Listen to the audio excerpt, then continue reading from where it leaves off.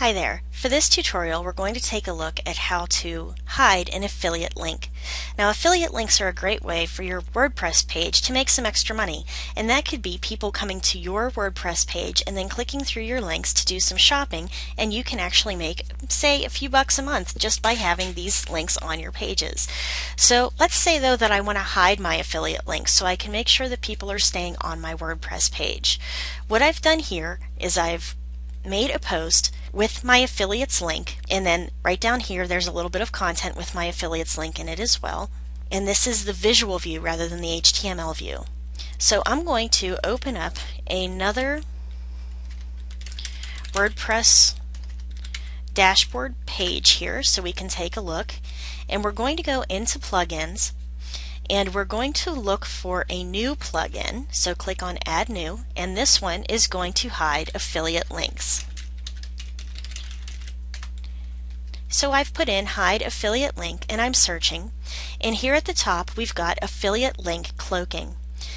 This means that the visitors won't be able to remove my affiliate ID and they can visit the product website directly. It can also be used as a link shrink plugin. So let's go ahead and install it now and activate the plugin. And in our dashboard, let's go down to link cloaking, and we can add a new link, view its status, its options, or get help and report bugs. So I'm going to go ahead and add a new link, and the short link that I want to put here is, and I'm going to put in the affiliate link,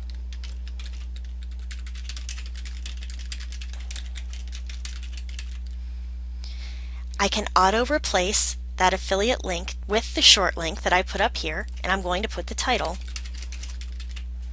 and click on Add Link. Now you can see that it's under our affiliate link cloaking. So let me go ahead and click on View Status, and this will show you how many times each month that appears and how many times people actually click it. And then down underneath here it shows the link title, the day it was shown, how many hits, how many unique visitors, and the short link to that page. So up here is the daily status of July, and if you keep scrolling down, it's the monthly status of 2012.